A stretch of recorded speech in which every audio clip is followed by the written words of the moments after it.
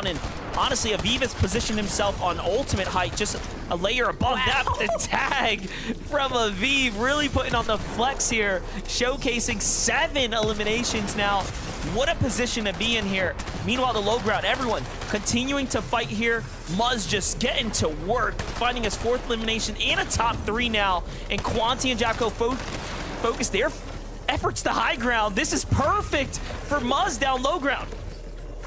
But the problem right now, Yapko, he has exactly 0 builds left. He's trying to hope for a chop opportunity, but he still has to worry about this solo underneath him. It's Muzz. Muzz trying to go for the even exchange, scrambling around the bottom, but he's going to find himself with a 3rd place finish. And now, Bugha dropping from above, an eagle from his perch, waiting for the right moment to strike.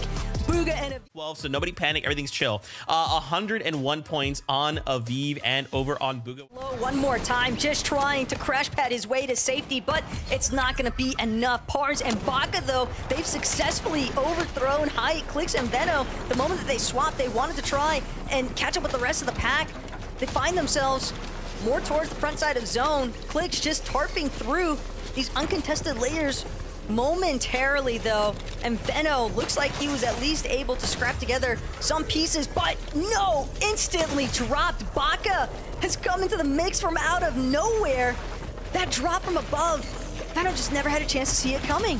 Yeah, and Kanata landing his tag too from the low ground, but Ager's gonna finish off Kanata. And Ager's just playing such good Fortnite right now. Not only did he clutch up last game to pull in the points, but he did well this game, and now Baka and Pars get to secure themselves their 3-point difference between Bugha and Aviv, and a miraculous game, given they were so low on the standings. This was a huge game for Team OSID. It's also a huge pickup there from Rapid, still lingering. Seek, on the other hand, he's going to knock Aviv, and now Bugha left to scramble, but Seek's not going to let him escape his sights. Huge play coming out of Seek and Dash now. 9 eliminations as well underneath their belts as Baka drops one more time. He gets the credit onto Trashy's Elim.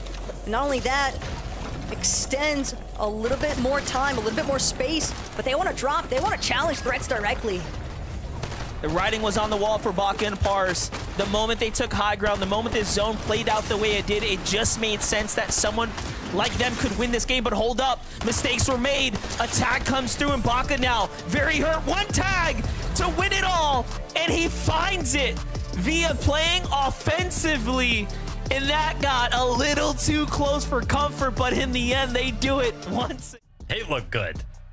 yeah, I'm looking at my... From the semis into the finals now, Victor V and Paper are at 5 eliminations, holding high ground right now and have several hundred material. Meanwhile, here is Mr. Savage here, alive and well. 5 eliminations for the pair, but he is barely holding on here. Peterbot is just cleaning up house, takes down Mordecai by himself into the top 5 by himself.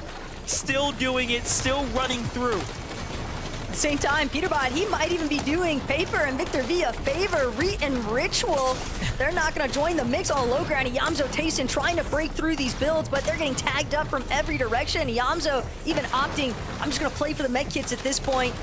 Tayson doing what he can to keep darting forward, staying next to his duo as much as possible, but it's Reet, it's Ritual. They're going to be the ones still holding strong on the low ground. Paper and Victor V, on the other hand, they have all the advantages here on height. Yeah, but they're out of maps now, have to come down here. The hand cannon was a miss, but the tag was beautiful from Paper, and Victor V does so much damage in the end that the Storm will close it out for him and do the rest there. And that's going to be an 8 elimination game. An 8 elimination as a duo. To the box of bolts and takes them out. These are just points being racked up here, and that is going to be the difference maker that's going to allow them to really snatch up the first place spot at the moment. It's also just a little bit more material, and that's something they desperately needed at that point. Poyo running thin as well as far as the builds are concerned, but Veno doing everything in his power to just try and clutch up one more spot. Also caught wind, Muzz and Epic Whale, they're in the low ground as well. It's only Peterbot and Poyo that are left to try and fend everything back, but Muzz and Epic, just clean up crew from the baseline. They can turn this one in their favor.